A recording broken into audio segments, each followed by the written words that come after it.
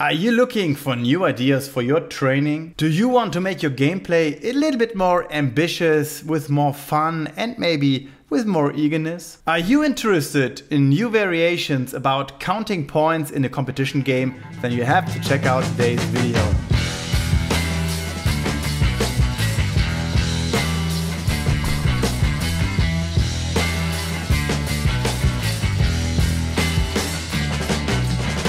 Hey guys, welcome back on my channel. My name is Martin, I hope you have a great day. And today we're gonna talk about a little variation you can do by counting points. It's so easy, so everybody can do it in our competition game, usually at the end of the training. But even when you do it already before in the training, in your practice, you wanna do some competition challenges, some gameplay with points.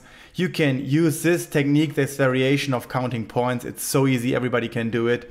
And I think it's nice since it's just a little bit different and has some mental hacks for your players. Let's go.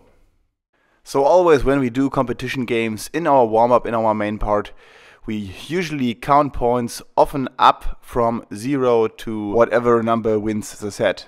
But today we're gonna count backwards. In my example, I was playing from 7-7 backwards to 0, and I told the guys that the 7 points on the scoreboard are their lives they have with their team. You see us here playing Fanga, a very easy two-contact ball game. The guys know and love Fanga and really likes to play it. But today it was not about scoring points, today it was losing lives for making mistakes. Just in a computer game, they lose a life for every mistake they do, and this is kind of the fun part of this variation. So the first team who reaches 0 points, or let's say 0 lives, loses the game, and the winner still has some points on the scoreboard.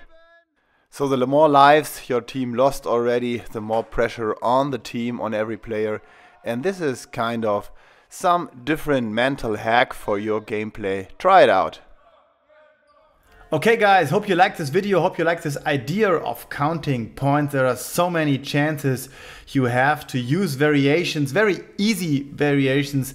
They don't have to be very complicated or complex or hard to count or very hard to calculate. Just do the easy stuff with easy math and very easy ways to count. They're very interesting, they make fun, and they like turn things upside down to make it fun and interesting for your players. If you like this video, please smash the like button. You maybe want to subscribe to my channel, ring this little notification bell so you get notified when the next video is online. Usually Mondays, sometimes on Fridays, and then we will see us in the next video. See you there. Have a great day. Bye bye.